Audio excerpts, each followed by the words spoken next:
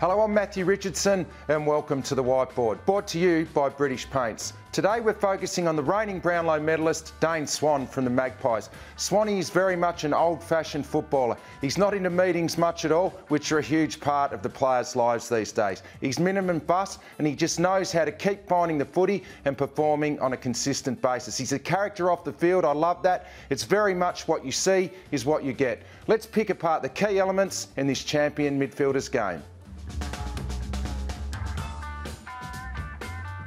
Well, a lot's been spoken about Swanee's frame over the course of this season, but I reckon it's absolute rubbish. I reckon the build that Dane Swan has lets him play the football that he does. Yes, he's not a lean-looking athlete, but he certainly knows how to cover the ground. In fact, I reckon Dane Swan uses his speed endurance just about as well as any player in the competition. He plays in bursts, then comes off the ground, and he's really smart. He knows that this is his strength. While he's out there, he goes 100%. And he just keeps on finding the football. People want to talk about Swan the athlete. Well, I know firsthand that Dane smashes himself in Collingwood's altitude room during the week, every week. He absolutely loves that part of his training. He mightn't love getting out on the track just as much. Not sure about the purple undies there, Swanee, but he certainly does train hard in the altitude room, and it certainly is giving him a lot of benefit. You see here, he loves to get the ball, give and go, and just keep running down the field, and his opponents can't go with him when he's on the ground. When he does come off, he normally comes off for about 90 seconds, but on this particular day we got the timer out, and this was one here where I reckon he came off for a short period of time, 24 seconds. I reckon it helps him get rid of his tag. He comes back on and he's ready to go again. This man loves finding the footy. Let's have a close look at how he does that.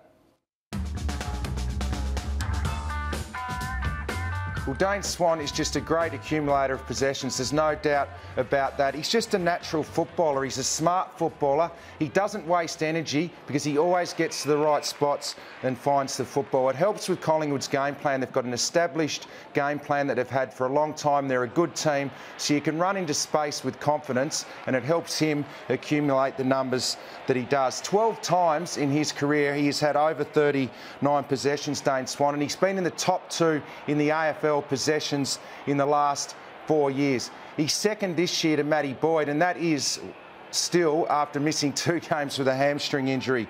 That's unbelievable. He doesn't get caught ball watching. He's always thinking of where to go to get his next possession. I love this here.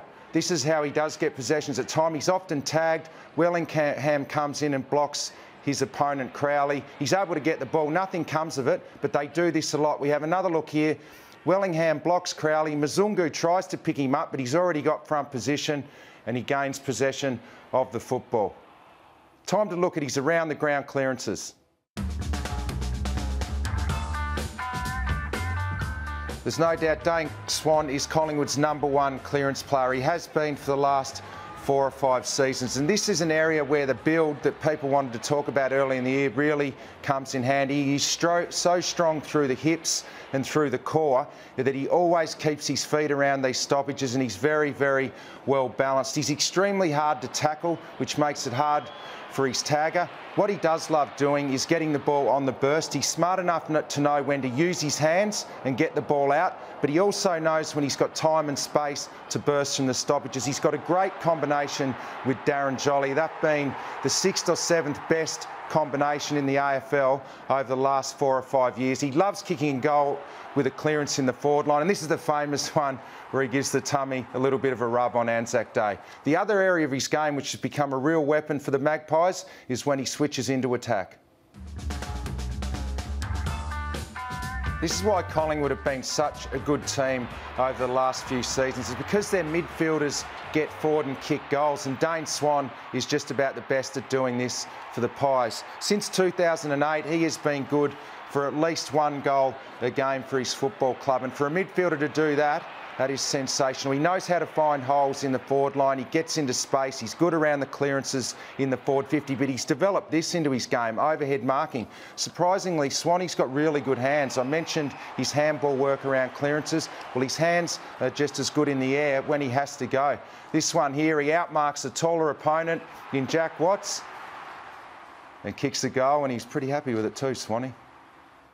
3 Copeland trophies, All-Australian the last 3 seasons, an MVP, Premiership player, plus of course last year's Brownlow medal. His trophy cabinet is getting full, but he's not finished yet. He's a cherished favourite amongst the Magpie faithful, and you put money on him racking up another big bag of possessions this weekend against the Hawks. He loves the big stage. Thanks for joining us. We'll catch you next week on the Whiteboard.